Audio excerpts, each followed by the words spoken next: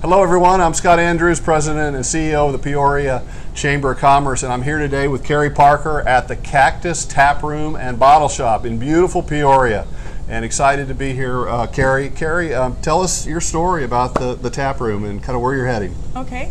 Well, we started the Cactus Taproom and Bottle Shop to meet a need on the west side to bring great craft beer to our community, to create a watering hole, so to speak, where people can get together with friends and family, just hang out and really enjoy good craft beer and beverages. So that was really our main purpose.